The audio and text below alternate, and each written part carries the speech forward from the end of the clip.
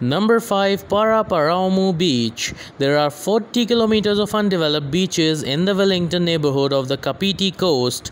Even though each of the beaches along the Kapiti coast has something special to offer, Paraparaumu Beach offers some of the best views of Kapiti Island.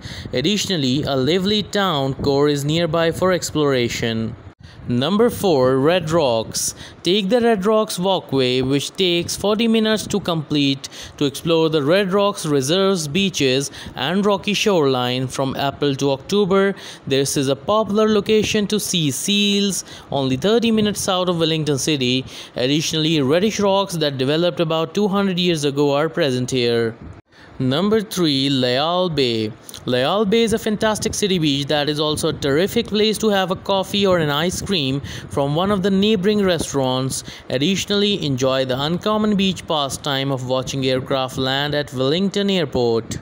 Number 2. Scorching Bay. Scorching Bay Beach on the Miramar Peninsula is another beach in Wellington that is worthwhile visiting. Scorching Bay, which is only a short car or bus ride from the city center, is a fantastic swimming beach in the summer or winter if you are a hardy soul.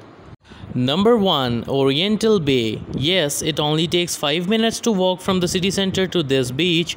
Oriental Bay is one of the New Zealand's top urban beaches because of empty Victoria and its metropolitan location. Watch the water feature right off the shore while burying your toes in the sand.